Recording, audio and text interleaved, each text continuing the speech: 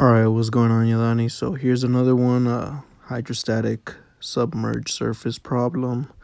It reads, the closed vessel contains water with an air pressure of 10 psi at the water surface. One side of the vessel contains a spout that is closed by a 6-inch diameter circular gate that is hinged along one side. The horizontal axis of the hinge is located 10 feet below the water surface. Determine the minimum torque that must be applied at the hinge to hold the gate shut. Neglect the weight of the gate and friction at the hinge. All right, so let's go ahead and get started.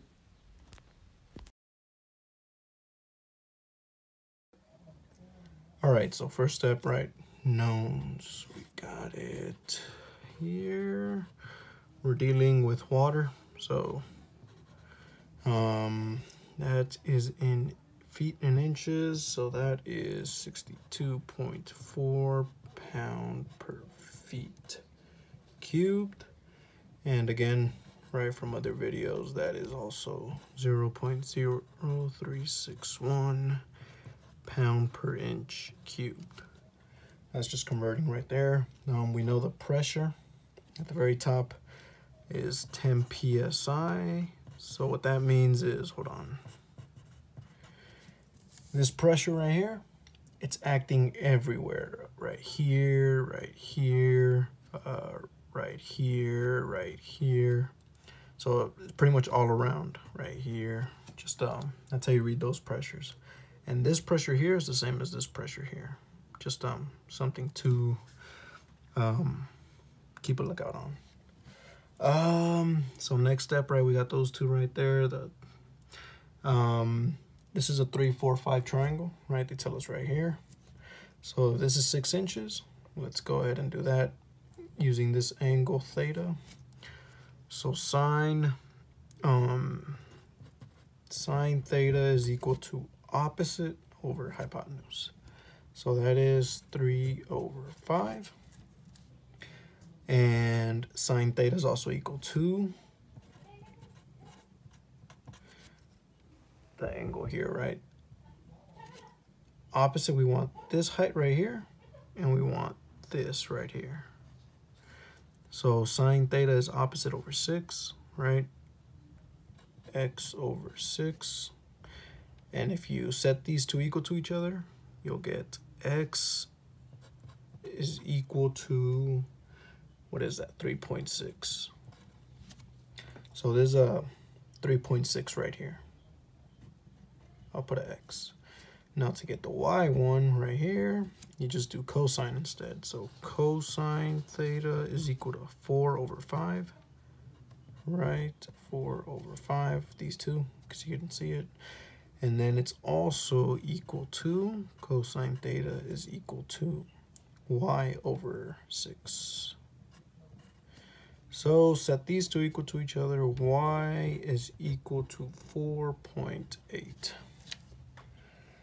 All right, so we got these distances right here. Let's go ahead and start the free body diagram. I didn't put the rest of the problem, just FYI, because I needed space. But it's pretty much just finding the torque at this point right here. So there's pressure here, and what torque is needed to keep the gate shut. So that's what's happening there. We got free body diagram. So this is what it looks like, right? It's kind of like this. Make it a little bit bigger. That's the gate, right? Let's shade that in. So that's the gate. It's gonna go up diagonally. So let me switch the paper around just to get a better drawing. Okay, let's go a little bit higher. Right there.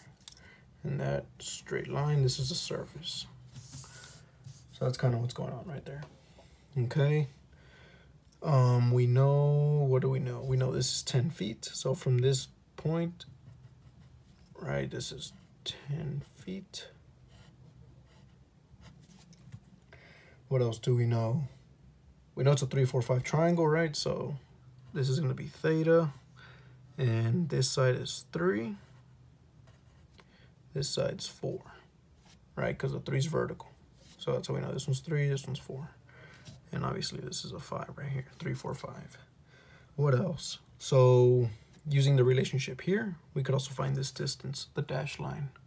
So sine theta, right, was equal to 3 over 5. Sine theta is equal to 3 over 5. Sine theta is also equal to, this is a 10 right here. Sine theta is equal to 10 over some distance. 10 over our hypotenuse, this one right here, up to this point. Let's go ahead and label that from here to here. What is that distance? We're about to find out. Sine theta is equal, let's just put, I don't even know what to call it. Some number, right? In this case, let's just put C or whatever. C. Set them equal to each other. 3 over 5 is equal to 10 over C. C is this distance right here. If you do the math, you should get, let's flip it. Okay, you know what? 50. 3 divided by 50. You get 16.7. 67. 16.67. Double check that. That should be good. Okay. Let's put 16.67. All right. Now, yeah, it is, because 50 divided by 3, and C is over here. So that should be 16.67. Cool. So we should be good. Oh, actually, the forces, right? So there's 2 forces. One due to water and one due to 10 psi. And like I said, 10 psi is acting all around. So that acts as a... Well, you know what? Let me not get too ahead of myself. There's 2 forces. F1, that's due to the 10 psi. F2 is due to water. Just water being water. So let's go ahead and do one of them. All right, so let's do F2. Just, this is F2, just water being water. F2 is equal to pressure times area, we know that. And that is equal to gamma height times area.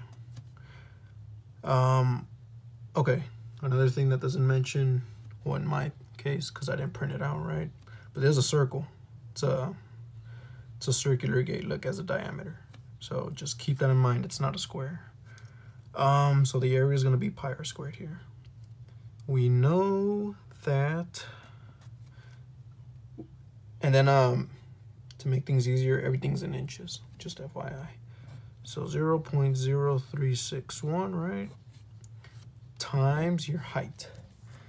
So the height, I get, like I said, it's the vertical height from the surface to the very center here. Now we know this distance is 10 from here to here. If you find this distance, you could just add them and then divide by 2 to get the average. Or in this case, we know this thing is 16.67 feet. Convert that to inches. So let me actually write that down here. Feet. Convert that to inches. And then add 3 more inches because we want halfway. Oh, actually, no, I'm sorry. We don't do the diagonal. We're doing vertical. So we get x over 2. Does that make sense? Let me start all over. So I'm lying. You don't use 16.67 for this one. This one's the vertical height only. So it's 10 feet plus x over 2. Halfway. X is 3.6. 10 feet is 120 inches. So it's 120 inches plus half of this. Half of this is 1.8. So it's 121.8 inches. Again, check the math. This is 10 feet, 120 inches, right? This vertical distance is 3.6, and we want half of that vertical distance. So that's 1.8. 1.8 plus 120 inches, 121.8. Times your area, pi r squared. If you do this, you'll get f of 2 is equal to 124.32 pounds. So this is the force due to water. So we got this one. Cool. Now let's go ahead and do the other one. So F1, same thing, pressure times area. In this case, we have the pressure. It's 10 psi, pound per square inch. And then, so let me explain this. I'll write it down. That's 10 psi times pi r squared. And if you do the math here, you'll get F1 is equal to 282.74. Not sure if you can see that, but there you go. Pounds. 282.74. Now, let me kind of show you what's going on with this one. Whenever you have a 10 psi that's acting all around the tank, it's kind of like this. So this is the gate. I'm gonna redraw the gate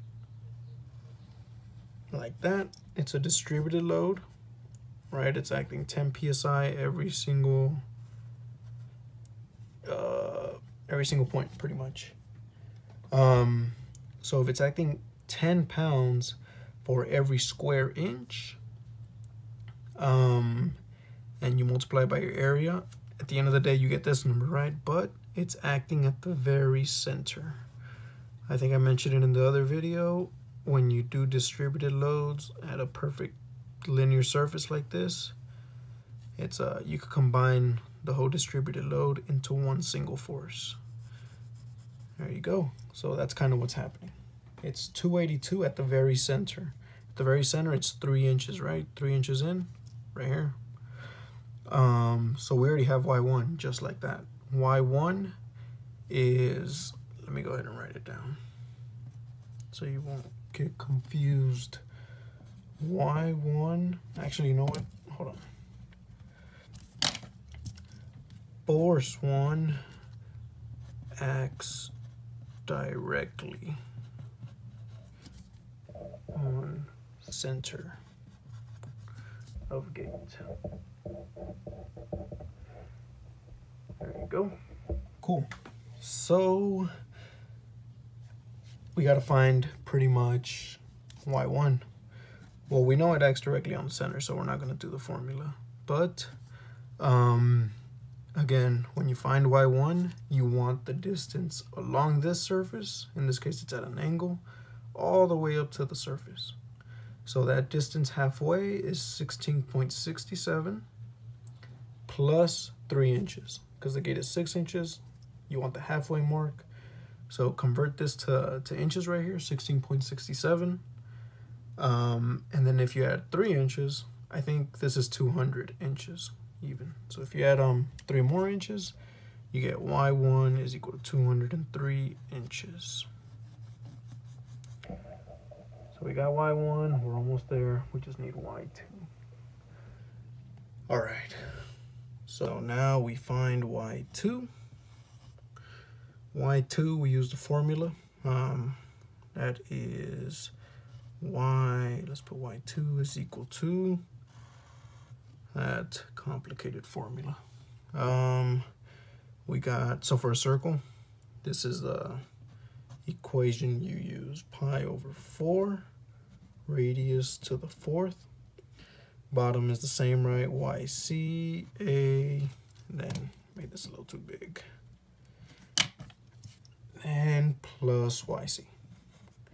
So YC, again, is this distance from the center all the way to the surface along the surface here. Not the vertical. Vertical is only for forces. So we know that was 203. Radius we know, the area we know right from here. Yeah, so we should be good. Let's go ahead and start plugging. Well, you know what?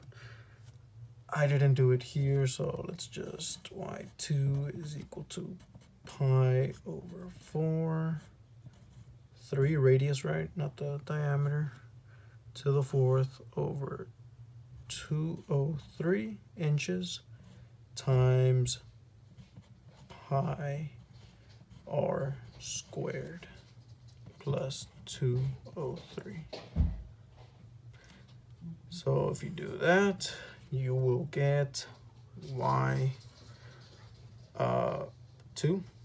is equal to 203.01 inches.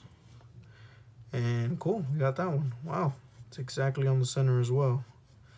So, okay, that's cool. I guess it's due to the geometry itself. It's not a huge, it's probably just a coincidence. It's not a shortcut, so don't think that this is always the case. It's probably just due to the geometry of everything, pretty much. So let me move it up just in case you couldn't see it. So we got force 1 and force 2. We got y1, we got y2, and we are going to take the moment about this point. There's a hinge, right? So there's an x and y component. Let's put hy, hx, and it's just point h. And let's take a moment about h. We should be good. Positive orientation, right? We got some of the moments about point h. Okay, so both of these are going to create positive moments, right? Because they're going counterclockwise. So F1 times 203 plus F2 times 203. I'm just going to round it. It's actually this, but it's pretty much the same number. And then there's a reaction here. So there's a moment trying to hold the door shut. So that's going counterclockwise. I just assumed it, right? Makes sense. If you put it this way, you'll put positive here. If you move it that way, it'll rearrange itself. Doesn't really matter how you put it on your drawing. In this case, I know since these two are pushing that way, obviously this has to push this way. It's a negative because it's clockwise. So we're left with this equation right here. Plug in some numbers, move m to the other side, and then all this is equal to 0.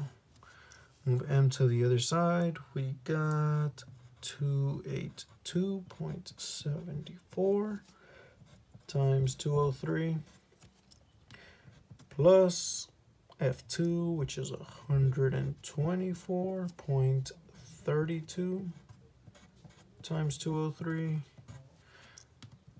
Do the math, do all that good stuff. You get 1,221.46 pound times inch, pound inch. Or divide this by 12 to get the feet version. You get 101.79 pound. Let me move it up in case you can't see. Pound feet. So that is the answer to this problem. So this is how much torque or moment is occurring here to keep the gate shut due to these two forces. So something to take from this problem, 10 psi, this is acting all around on the walls of the tank, everywhere pretty much. So, and perpendicular too. So right there, like that. This could be a midterm problem because it involves an angle. I'm pretty sure he's going to give you an angle on the exam. So just keep a lookout on that. What else?